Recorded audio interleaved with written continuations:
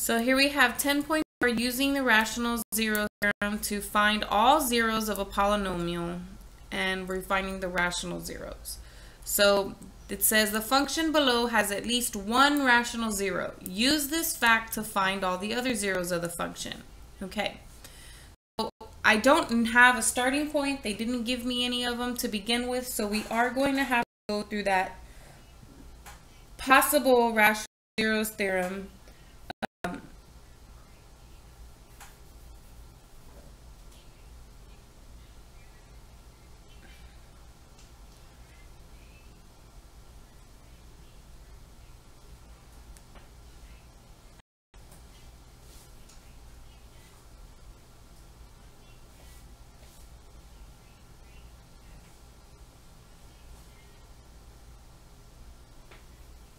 So this is in descending order. So this is where I'm going to get my p's from. This is where I'm going to get my q's from. So p over q becomes plus or minus 1, 3, and 9, and 1 and 2. So then I get possibilities of 1, 1/2, 3, 3/2, 9, and 9/2. And this is where it gets interesting. In order for it to be a quote-unquote zero, the remainder in the synthetic division needs to be 0. But we have a fast way of finding the remainder. That is using the remainder theorem, which says for me just to plug in the values. So what I'm going to do is I'm going to plug in these numbers and see which one of them will give me 0. And maybe more than one of them will give me 0, maybe not. I don't know. But I am going to write all of these out, and then I'm going to show you how to plug them in, because this is a really long problem. Okay? So I'm going to show you how to plug them in to your function in calculator.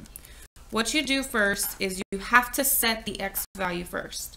So I'm going to say 1, and then I'm going to hit the store button. I'm going to hit the variable x. I'm going to hit enter. So every time I hit the x key, it automatically thinks that x is 1. So the first thing you do is set your first x value. Then what you do is you write the function in there with x's. So 4x raised to the third, get it down, minus 16x squared plus 9x plus 9. Okay? And we go from there. So we get 6. So this equals 6. But that is not 0. 1 is not going to work in the synthetic division. Now, how do I get the next one? Then you do -1 store x, hit enter. So now x is -1. So all you have to do is go back up here, hit enter to copy it, and then hit enter again, and it'll automatically plug in -1. So I get -20. That's also not 0. Not going to work. Try 1/2. Store as x. Go up there. Plug it in. I get 10. Try -1/2. Store as x.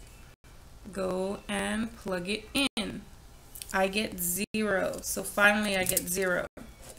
Now I'm going to do it again to see what I can. Actually, let's work. We figured out that -1/2 works. Okay. So I'm going to put all the coefficients in here in my synthetic division. So when I bring down the first one, -1/2 of 4 is -2. Combine those, -18. -1/2 of that is going to be a +9. I get +18. -1/2 of that is -9, and I get 0, which I should, right? The remainder theorem says that when I plug in -1/2, that's going to be my remainder, and that was the remainder I got when I did the synthetic division. Okay. What is left over only has 3 terms in it. Okay. So what I can do, and if I go back, I can write this in the way it's supposed to be written. It's okay. If you want to try to factor this and you can factor it, go for it. If you can't factor it, then just use your quadratic formula to get the other two factors, okay? So it does want me to find all the zeros of the function. So I do have one of the zeros. It's -1/2. Now I either need to factor this and set each factor equal to 0 to find the other two, or I can do the quadratic formula and find the other two. I prefer to do the quadratic formula. So I'm going to say x equals -b plus or minus b squared minus 4ac all over 2a. So I get positive 18 plus or minus the square root of something over negative or 8.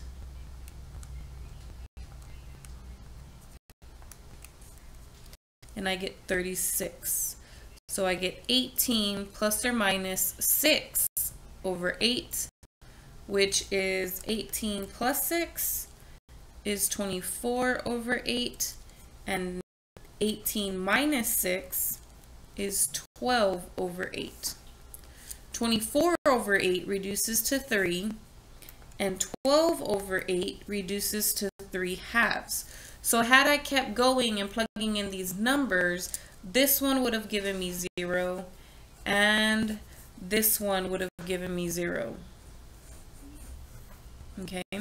The reason why I didn't continue plugging in the numbers here is because sometimes there are no more rational zeros. And so you'll have done all this work in the calculator for nothing because none of the other zeros are rational, meaning none of these will not be any of the zeros. This might not have been a perfect square, and then the answer might have had square roots in it. Those are represented here, okay?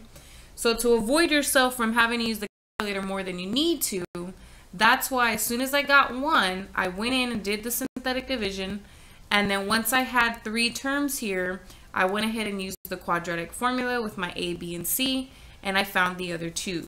So what is the complete answer? There's 3 of them. It's -1/2 from the beginning, 3, and then 3/2. Those are all of the zeros.